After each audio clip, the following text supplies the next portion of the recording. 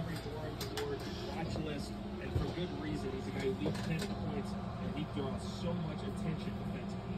Yeah, he is as And now I'm watching University of Pennsylvania men's lacrosse versus Cornell.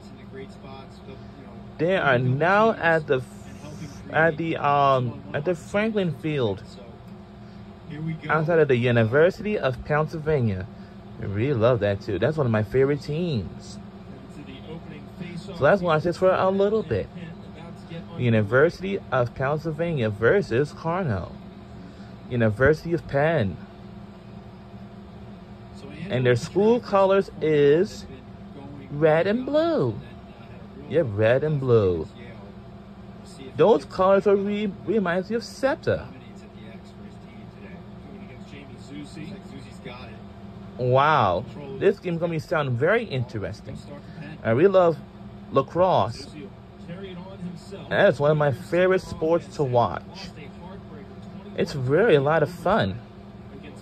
These teams are awesome, especially for college sports. It was my favorite college sports is basketball, badminton, baseball, lacrosse, as I'm watching right now, softball, and what's the other sport I like? Whoa! Whoa! Wow!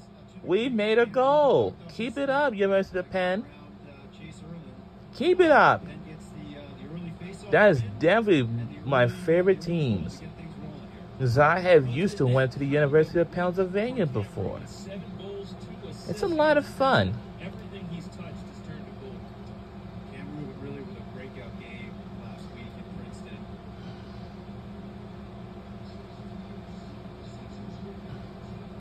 Cornell defending once more. I know these college kids are much mature than high schoolers. Because high schoolers are pretty much mature, but not enough. But college kids, they are.